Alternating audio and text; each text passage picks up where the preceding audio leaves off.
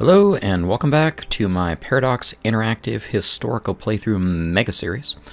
Playing through the history of the modern-day nation of Turkey, playing Victoria 3 as the Ottoman Empire. I am Admiral Jedi. This is video number 3. We're going to pick up right where we left off. Specifically, picking up in the year 1878 following the Treaty of Berlin, wherein the Ottoman Empire lost significant portions of its Balkan territories. This is not going to be the last time that happens. In fact, in this video, we're going to lose a lot more of it. So, following the Treaty of Berlin, we lost Bosnia-Herzegovina. We should have lost some portions of Bulgaria. I didn't want to lose all of it quite yet, so I didn't figure out really how to do that. We should have lost Cyprus to the British, but they absolutely refused to take it from me. I was just going to give it to them last time, so we got to figure out a way to do that.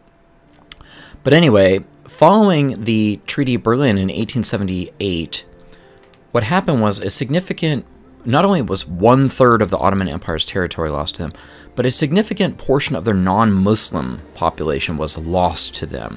So, in all actuality, the Ottoman Empire essentially became an Islamic empire.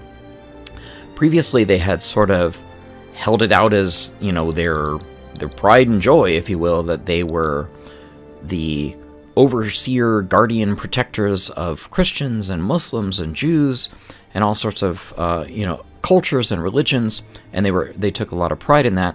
But what happened is those people took pride in themselves as well, saying, well, if we don't need to change who we are and we don't need to change our religion or our culture, why are we even a part of the Ottoman Empire? And a lot of nationalism rose up at that point, declared a lot of independence, and we're going to see that. We saw that in these states up here, Serbia and what's now Romania.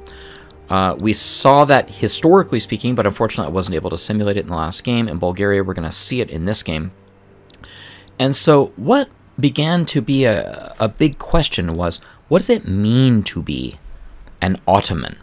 Now, for a while, Ottoman literally just meant that you were from the line of the House of Osman, the acknowledged father, if you will, of the Ottoman Empire.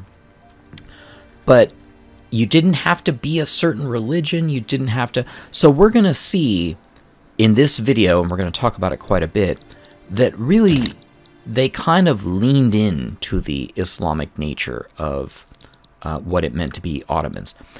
And so the Turkish question, like, what did it mean to be a Turk as well? For a long time, Turk was a derogatory term where they would use it to put people down, like, oh, that stupid Turk, or that, filthy Turk, or something. Not saying that it was, I'm just saying it was used like that a lot. And really, it represented a lot of the people who lived in these agricultural, rural areas of the Anatolian Plateau. So what we're going to see, and therefore do, in this, and we're going to start it right away by taking one action, is we're going to see that in this time that the Islamic nature of the Ottoman Empire came back into the forefront, and we are going to simulate that by stopping the suppress of the ulema, and we're going to talk about that quite a bit more. Something else that happened in this time, actually in 1876, is the Young Ottomans provoked a movement to enable a constitution. And we're going to kind of simulate that right now. Now, rather than actually go through it, because it's going to be really difficult to do, it's worth noting that the first constitutional era of Turkey lasted for a whopping 3 months, at which point the Sultan kind of said, you know what, not a big fan of this, and just banned the constitution basically right away after 3 months. So I'm not really sure how we're going to approach, like, what does it mean to have a constitution, right? Does it mean voting? Does it mean a presidential republic? I think what we're going to do is we're just briefly going to simulate that once I figure out what the heck I'm doing by trying to pass presidential republic. I'm not even going to bother with it, because the moment we do it, it's going to have a revolution. And so we should see a counter movement here form for that almost immediately, and then switch us into revolution. Or not. So let's see what this stamp out monarchism looks like. It's not a monarchy. No civil wars. Okay. So we're not going to be able to do this. Instead, what I'm really counting on at this point is a movement to preserve. What are we preserving? Monarchy. So let's hope that that happens. Now, while we're waiting for that to happen, and I'm straight amazed that it hasn't happened yet, we do need to continue working on increasing the clout of the intelligentsia group, so we're going to boost our education. I don't know why I didn't do that before. I should have done that before. There's our movement. There's our revolution. Okay, cool. So we're not going to let this happen. We're going to let it go for like 3 months or so. What are we in? September? In fact, I'll just let it go until I have to choose my first painful event. And by doing that, we're going to simulate the fact that, yeah, the young Ottomans tried to push through the constitution, and actually they did it. So we're not going to do that because the game mechanics just kind of prevented. And then 3 months later, it was canceled. So Congress was disbanded and everything. So we're going to basically just let this go for a couple more months. And you know what? I don't even need to do that. Let's just go on in and say, psych, we're the Sultan. We're going to cancel this. That is historically what happened. It was prorogued, I don't even know how to pronounce that, after 3 months. And we just put everything right back to where it was. So we're going to continue forward because there's a second constitutional era that's coming up here in the 1890s, perhaps the 1900s, that does need to succeed. So in order for that to happen, we have to really wrestle down these local governors hard. And I've got to do that. I'm just done trying to reduce their clout. We need to increase everybody else's clout. That's the only way we're going to be able to do it. So let's keep going. As part of our exploration of what it means to be Ottoman, I'm also going to throw in our next research into nationalism. Okay, so it only looks like we've got a few more days to even research this, which is fine. So we can go ahead and just push this through and get close to it. Because this question of what it meant to be a part of the Ottoman state, or the Ottoman Empire, really was all-consuming. And as I pointed out earlier, they went historically with this concept that the young Ottomans and later the Young Turks began to really reject this premise that the Ottoman Empire, in order to modernize, needed to basically become Western. Nobody ever said that, but there was all this importation of Western ideas, Western government, Western military, Western goods, Western industry, Western culture. And so the young Ottoman, the Young Turk, again, two separate things. We're not going to see the Young Turks here for a couple decades. Began to say, you know what, enough. We are going to double down on this concept of an Islamic empire. This is who we are. So we've already taken steps to do that. We've passed nationalism. We've not bolstered, but we stopped suppressing the ulema, and the clergy begins to retake a more present and respected picture. So I just thought it was kind of fun to throw in a little research on nationalism there, in keeping with that spirit.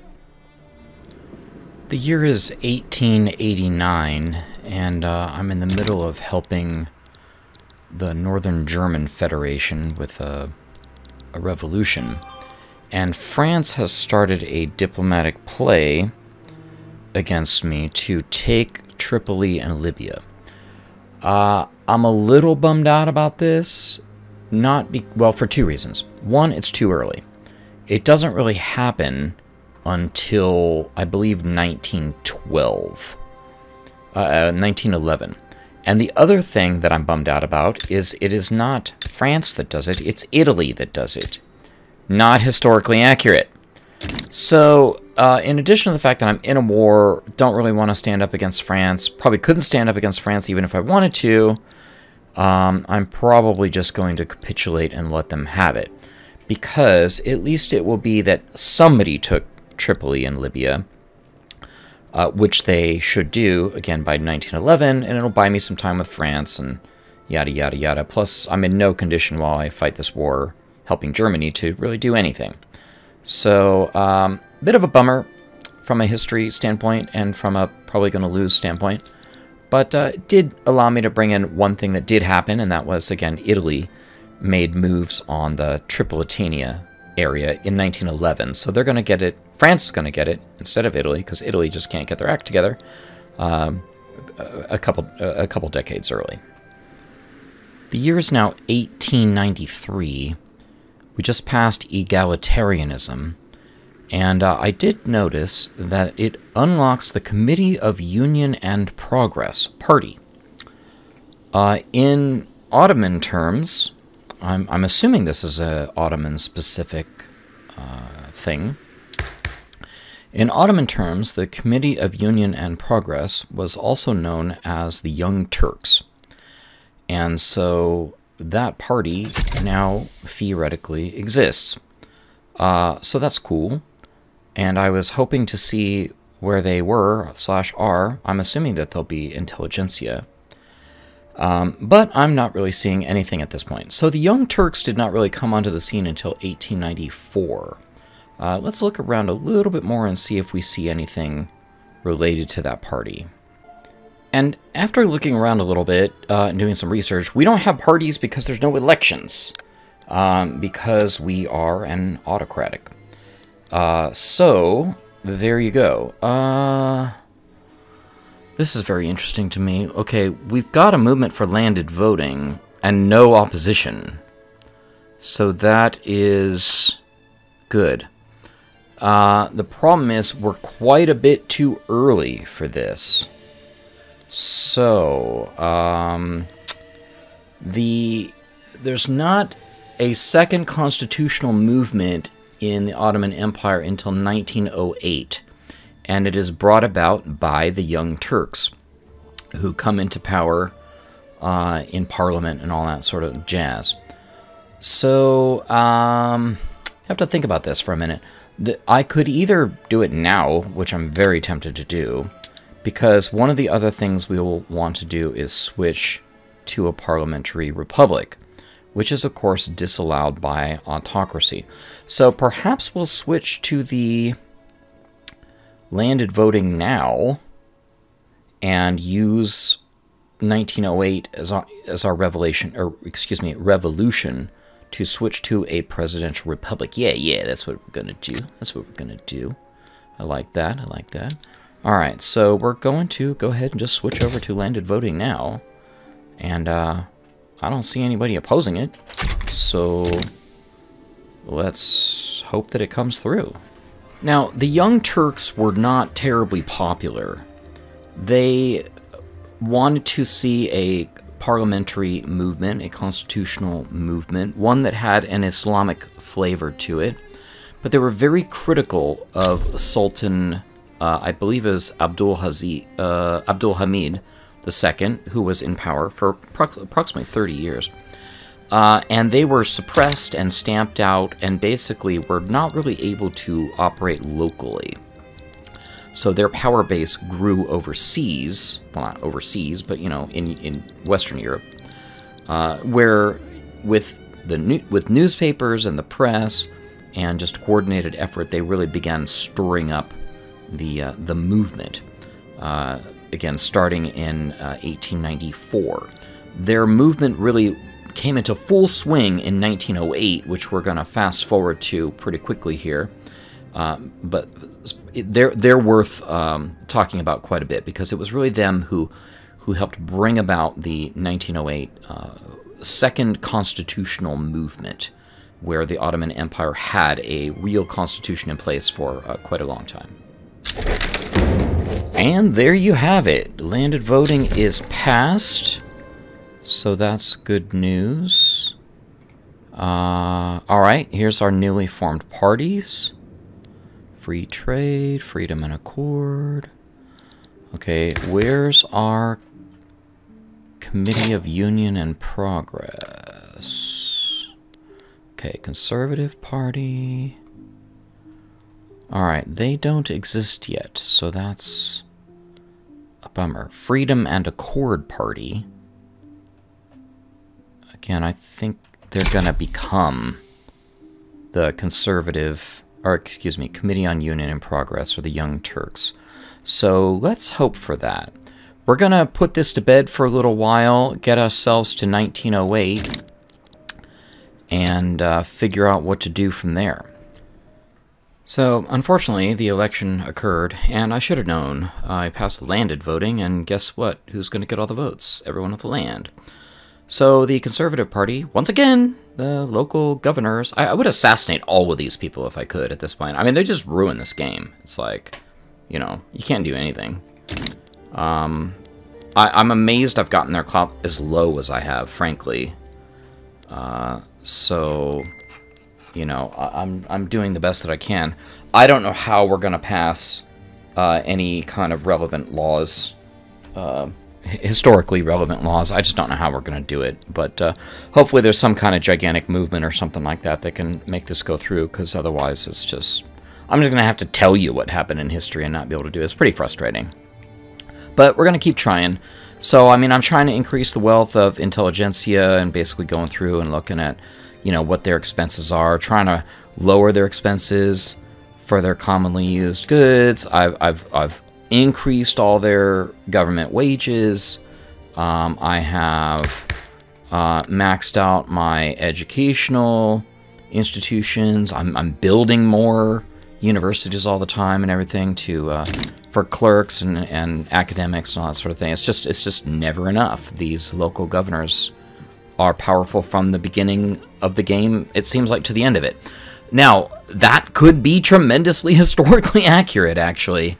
And I don't mean could be, but probably is. They had the local governors had a stranglehold on the country for a long time.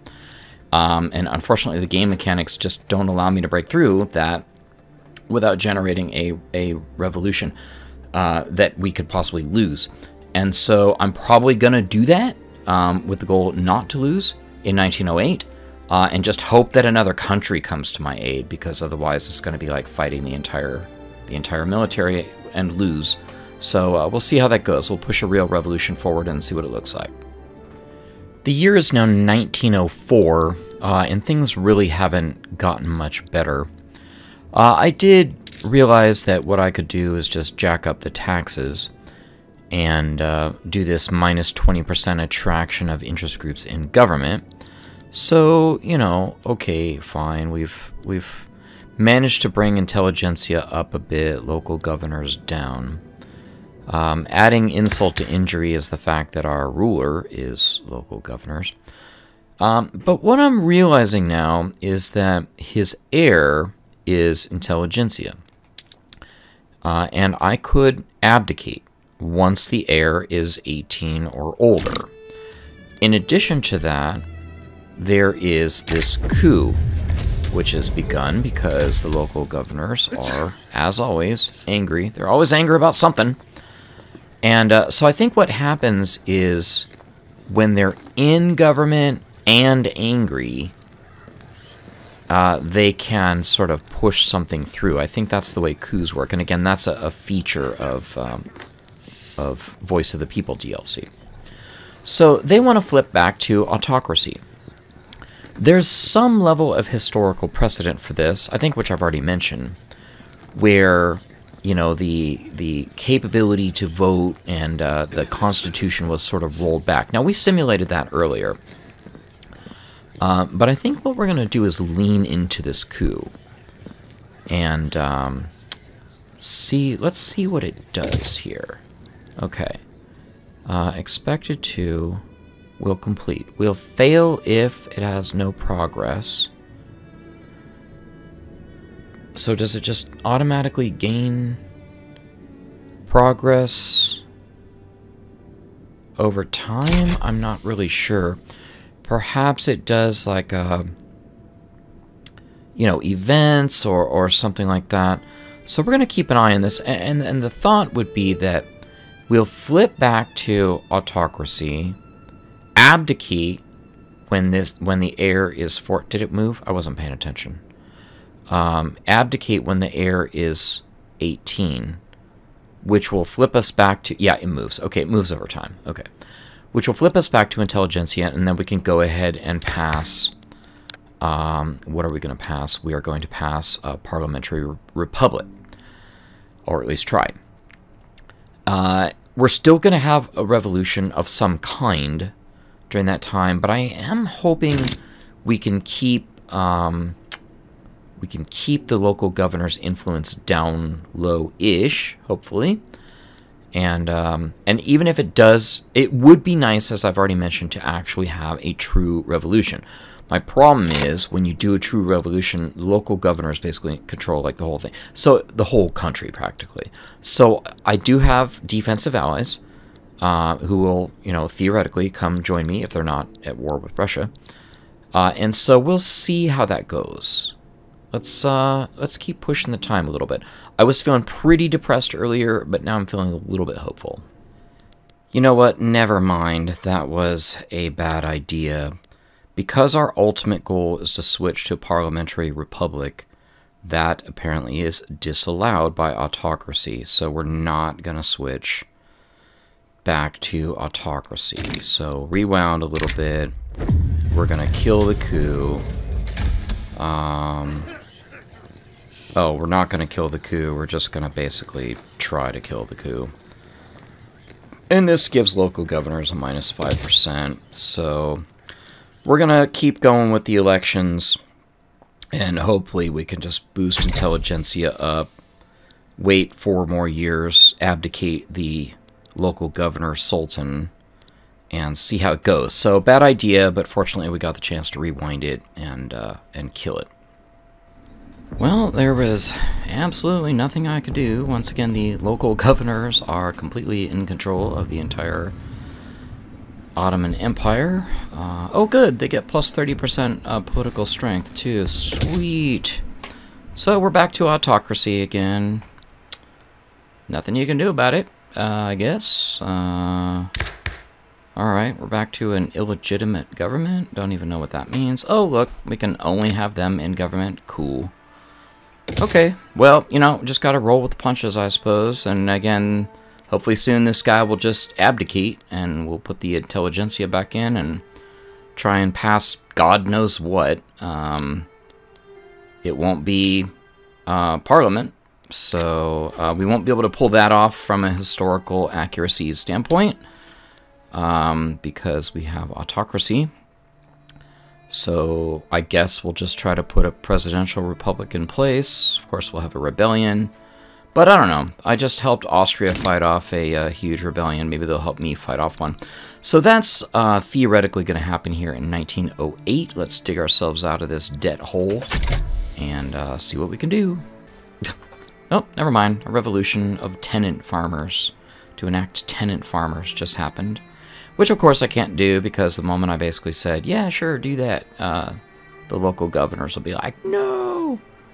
And they'll revolt. So, fortunately, this revolution won't get any higher than 50, so I don't know, we'll hopefully just try to make them happy and see if a universal suffrage revolution is going to happen next. If only I could have a parliamentary republic revolution happen. That would be super historically accurate. That literally happened in 1908. So, we'll see. Maybe I can just do some kind of... Oh, there's another one. What are you? Do we have another... Oh, no, it's the same one. Okay, it probably just bounced in and out of that. Alright, let's figure out what's going on here. Okay, the kid is 18. So we should be able to abdicate. However, we can't because local governors don't have approval of -10 or less, which is super awesome. We might be able to just kind of tweak that a little bit. we've got this movement to do tenant farmers, so we could try to pass that. Let's see how this goes. Okay, so we might, because, okay, there we go. So they're already, and I don't want to start a revolution even though it's going to start a revolution. So perhaps we can abdicate now. No, we cannot. Okay, oh, there we go. Alright, we can. So, bye-bye. Yes. Alright. Outrage, blah, blah, blah. Okay, what do we want to do? Aristocrats become more loyalist? Or 1% become more loyalist? Let's do that. Okay. So, he's out. New Sultan is in, who is intelligentsia. Can we reform? Yes, we can. Okay, good. Yes. Okay. So, we're looking pretty good. Let's see how this goes with the revolution. I think that's probably going to pop up here pretty close. Pretty soon. No, they're not even -10. Alright, great. Well, we can maybe just pass tenant farmers and finally get rid of serfdom, which we should have gotten rid of in 1838.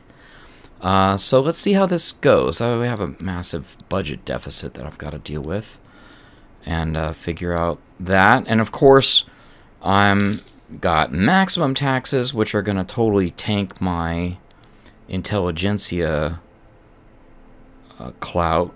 But I don't think I can really do anything about that until we... Alright, that's neither here nor there, historically speaking. I'll get that fixed up. Okay, here we are, still in 1908. And historically speaking, a lot should have happened here. We're doing the best that we can, but it's just not working out. I'm not able to pull it off.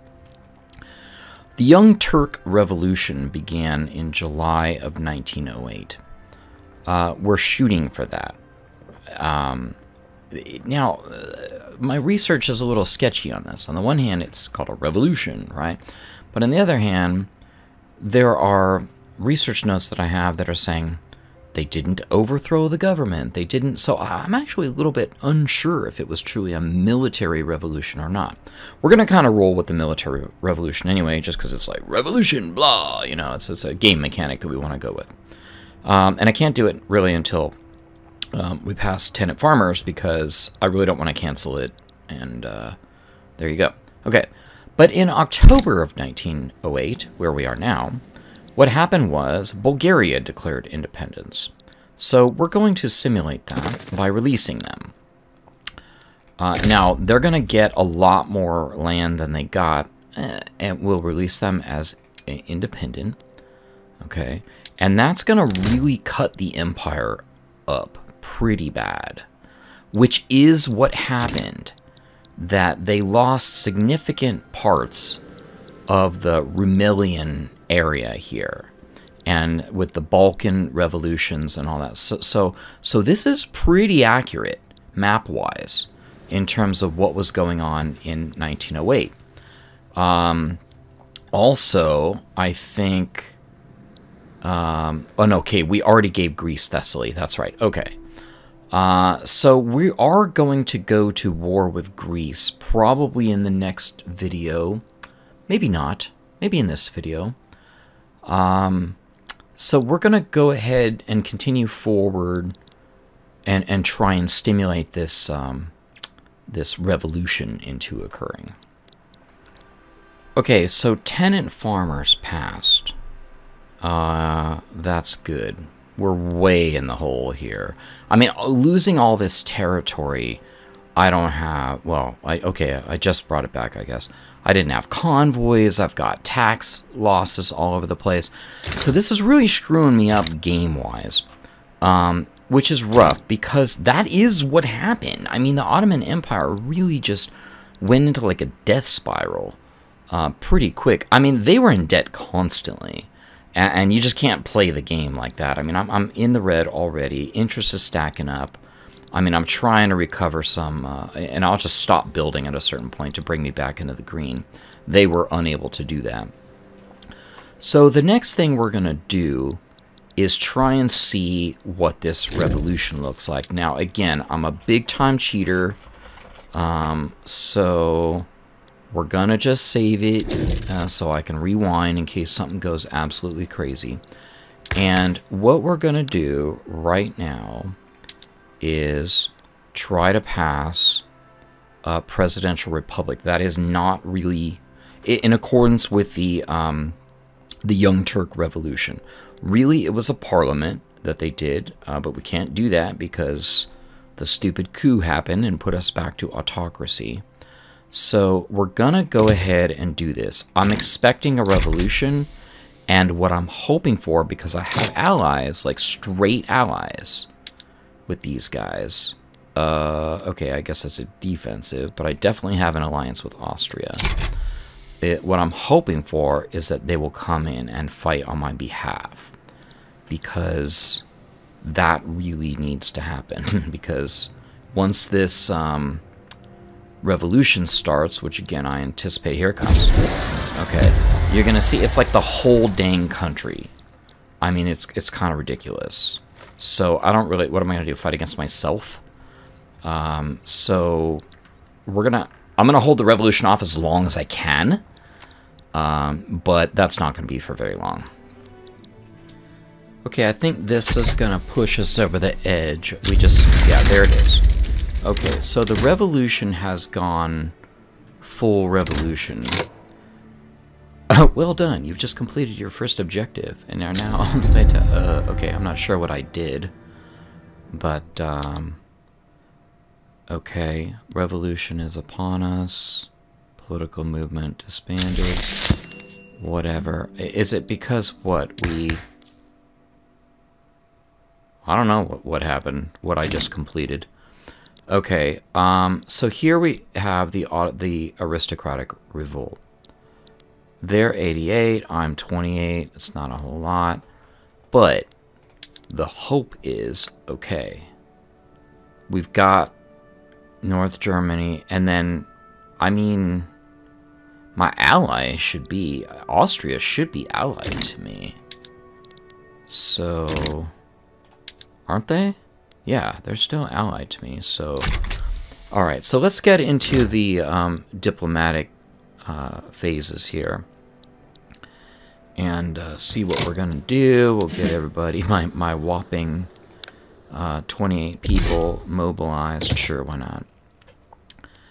And not sure where we're gonna go, but you know what? We'll get to the diplomatic phase. Let's fast forward to that.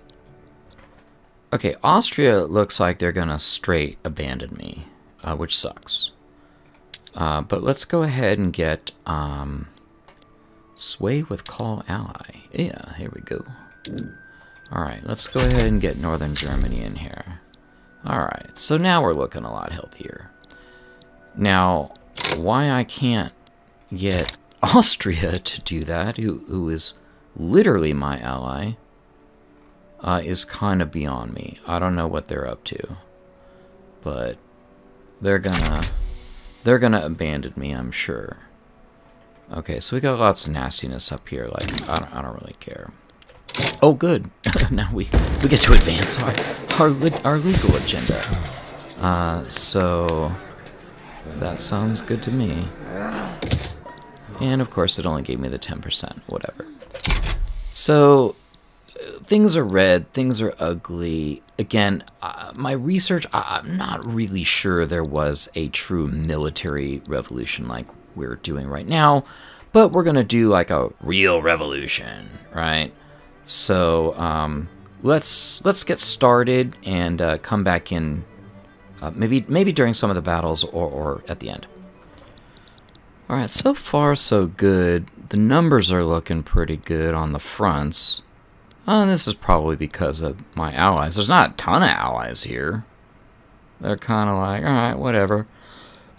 And then I love sneaking around the back door here and just pushing all this territory in here. I'm going to have to figure out what to do about this debt. I really don't know what to do about it.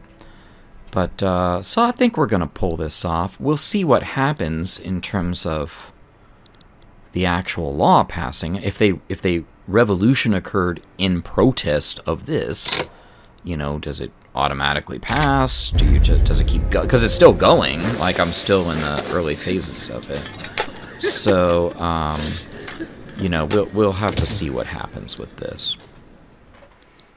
Okay, and so it worked. We succeeded. We're in default. Lovely. Oh gosh. All right, we'll deal with that later. This did happen in 1908 as opposed to 1910, and specifically the parliamentariness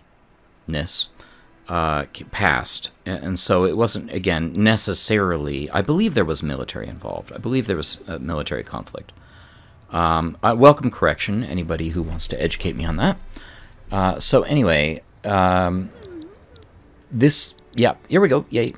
But really what we're after is the transition to, again, unfortunately presidential republic, hopefully parliamentary. We're right there in the adoption phase, so it really could happen. Let's just keep going, and we got to deal with all this nonsense that we're going through right now. And there you have it. There is a presidential republic. So we will consider the Young Turk Committee of Union and Progress Revolution 1908 to be successfully over. Now, one of the things that happened quite a bit prematurely, which is not historically accurate, is you will now notice that we are no longer the Ottoman Empire, we are now Turkey. That is not historically accurate. Turkey did not become, well, it wasn't named Turkey, I believe, until 1923. So there's quite a bit that needs to happen until then. But for now, we're going to go ahead and wrap this video up in advance of our final set of events, World War I, and also the Turkish independence, and really the formation of the modern-day borders of Turkey as we know it today. We're seeing it on the map now. Again, that's let's see, what are we, 11, 12 years too soon? But I think what happens is the game just automatically does that when you're no longer a monarchy. So anyway, thank you everyone for watching, and we are winding down not only the Victoria 3 Turkey series, but the entire Turkey mega series. One more video to go. Thank you for sticking with me, and then we are going to start on the new England to America series. I'm looking forward to it, where we will start again in Crusader Kings 3. We'll see you next time.